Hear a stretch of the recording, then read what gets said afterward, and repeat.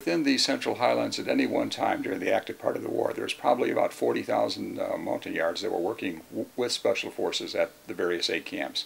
They also worked with the Mike Forces. The Mike Forces were battalion-sized units of Montagnards who were actually led by American Special Forces and intended to move throughout the two-corps area. You had regional and popular forces, which were mostly village defense units, and they only stayed within the local unit. Your civilian and regular defense group units are also Montagnards, and they usually stayed within a local area.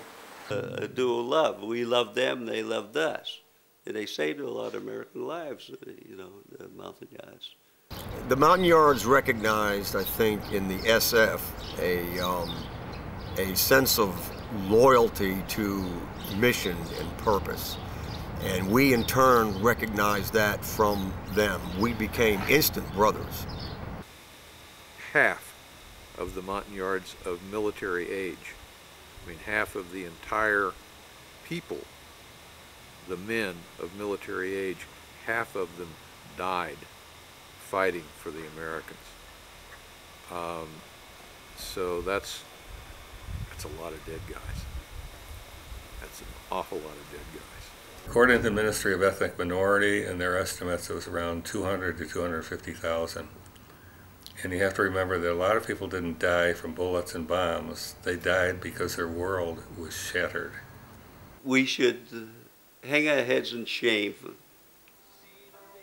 you know, on the way we treated the Montagnards and deserting them like we did. And we should make every effort to help them today. And every name's a father, or a husband, or a son, or a daughter, or a brother, or a cousin. If it was not for the Montagnards and their sacrifice in Vietnam, there would be thousands of more Americans' names on the Vietnam Wall. I mean, they died in place of Americans over in Vietnam. That wall would be much, much bigger than what it is now today.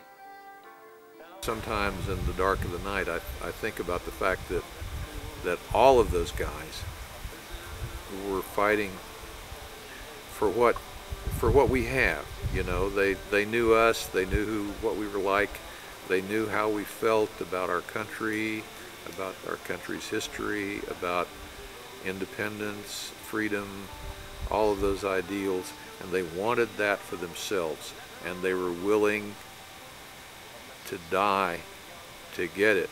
And I kept saying, if we leave the population of South Vietnam a shambles, and we leave Vietnam, they're never going to be able to stand up to the communists, which is exactly what happened.